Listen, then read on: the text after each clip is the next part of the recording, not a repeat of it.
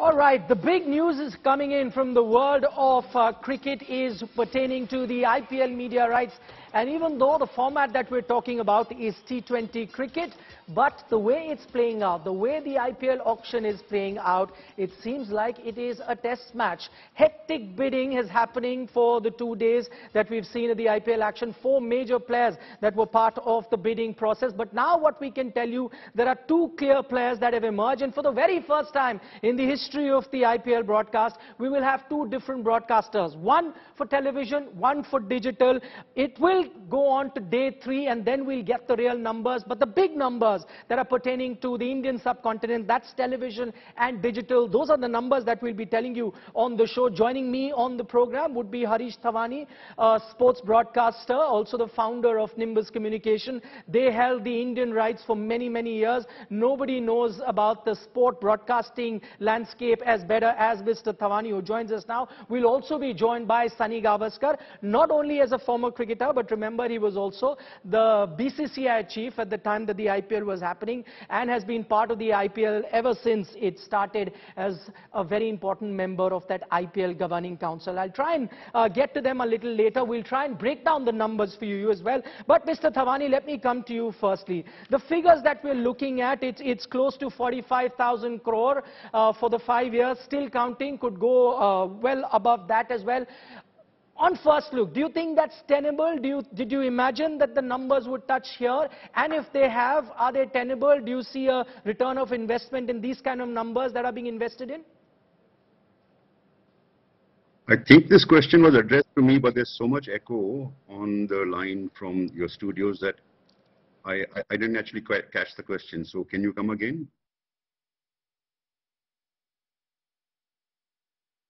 To you, and I wanted to know, just on first look, just looking at these numbers, we're touching close to 45,000 crore for 5 years. Do you think that's tenable? Did you expect it to go this far? Sorry to butt in, but your voice is constantly echoing, so I can't catch the question. I know someone's talking, but...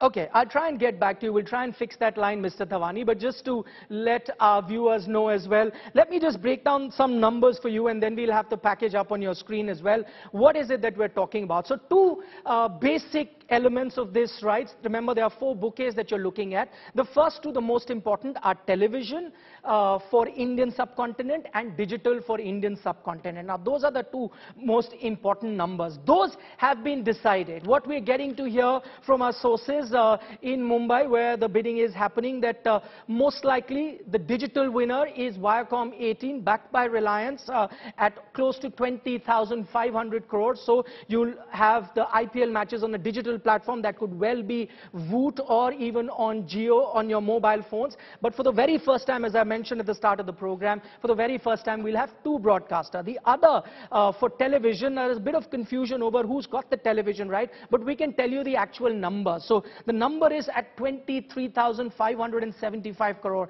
That's how much the television rights have gone to. So if you combine the 2, just the digital and television for the Indian subcontinent, you're looking at close to 43,500 crore. Imagine the last time around it was 16,500 crore. It's jumped many folds to reach 43,500 crore for a period of 5 years. Let me give you some comparison numbers, and that will actually put into perspective the numbers that we're talking about. The very first season of the IPL, the value of each IPL match was at 13.5 crore. 13.5 crore was the value of one IPL match. By the time the 11th season came about, the value had risen to 55 crore. From 13.5 to 55 crore in just 10 years. Look at where we are right now. We're closing in on 113 crore, the bare minimum for an IPL game that the BCCI will get from the broadcasters, combined digital and TV. 113 crores in a period of 15 years. You started with 13.6 crore first year, you're at 113 crore. That's how much the IPL has grown. The IPL television rights and digital rights have grown. So that's the first thing to ponder over. Just see the exponential growth that the IPL media rights have had. What is the other thing that you notice? The other thing that is very, very clear looking at this, that for the very first time, digital and TV are neck and neck. There's no more the case of TV being the more dominant partner and digital being the future. It started with a ratio of 80-10, but now it's almost reached at 50-50. Okay, joining me now is Harish Thawani. I introduced him earlier. I hope, Mr. Thawani, before I throw in the first question, you can hear me? Now it's much clearer. Yes, thank you. So Okay, can you go ahead with the question? apologies for the earlier confusion, but you know, live television, these things tend to happen. Okay, my first question to you, and this is just taking on from where I was.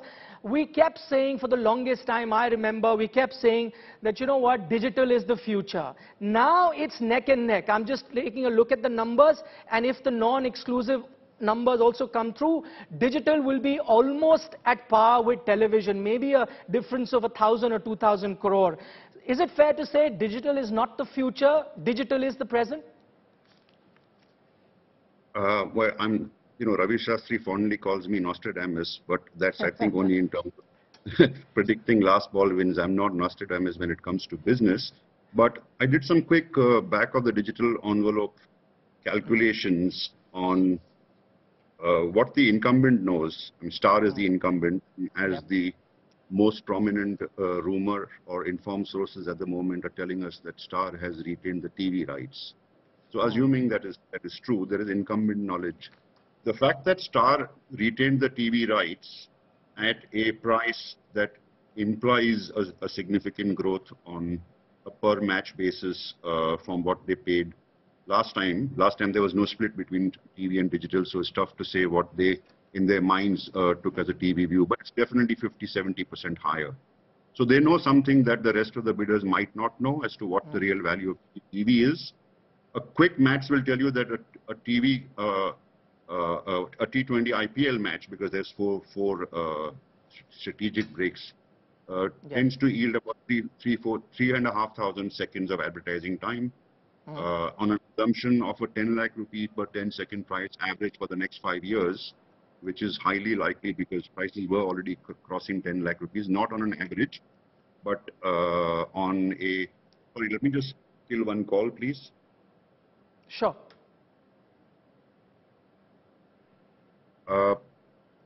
That translates to about 34 crores per match in revenues.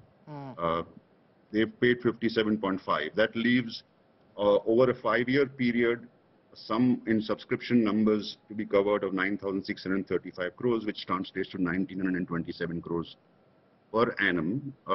And that's maths that's not difficult to figure out. It's a stretch. 1,927 crores is a stretch to get incremental value on subscription on IPL. But it's not difficult to fathom. I spoke to 2 people in the cable and the satellite TV industry, and they are, I mean, they say, you know, they'll be mugged for more money, but at a stretch. So it's a sort of break-even number. Okay. The maths on the digital, in some people's mind, including my mind, doesn't seem to add up.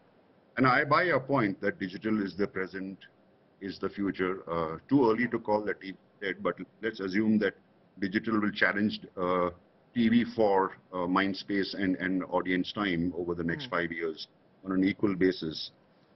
Present digital ad rates on the IPL were about 50% of that of TV. And therefore, that gives you about 17 crores a match.